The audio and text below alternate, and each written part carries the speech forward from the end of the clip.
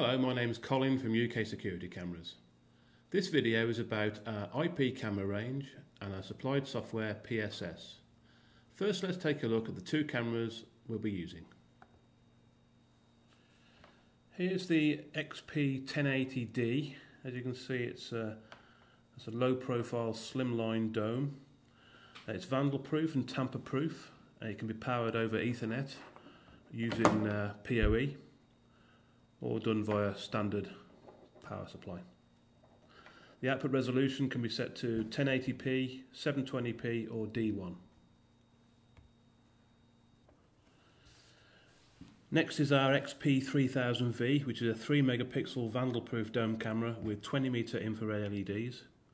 This camera is available with a bracket for standoff, which is shown here with a bracket, or you can take it off and just have this part for standard ceiling mount or wall mount in the normal way.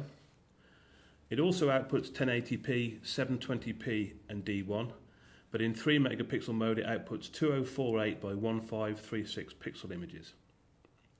It is a micro SD card slot for independent recording purposes should you lose network connection.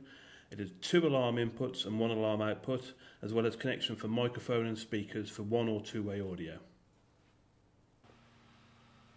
Both these cameras come supplied with free software called PSS, and I'll give you a quick demonstration of that software now. So we'll go into the programs file and find PSS and then run PSS. It'll ask you for username and password. Default is admin and then click login. Once you're logged in, you'll see on the right hand side a device list and your screens here. So to add a new device, you right click on there and then hit device manager, select add and then enter your information of the camera here.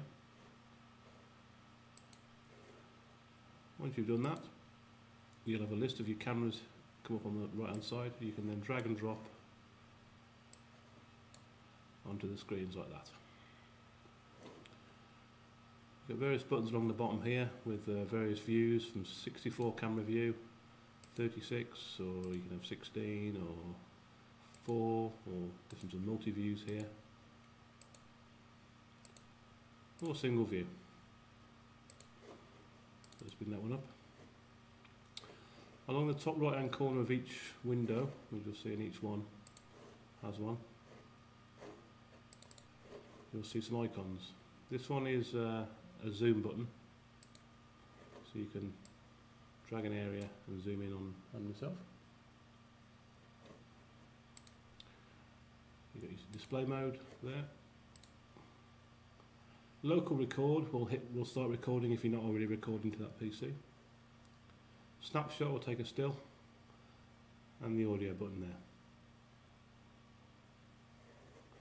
Playback on this unit is here. Hit playback. Choose the device, because each of these units has got an SD card built in, you see. So you can interrogate the SD card over the network, hit search button, and you'll then get a list of recorded files here. Select one and hit play. And there's the camera from earlier. You can also export to AVI for a media player playback, or you can just download to this PC for saving later.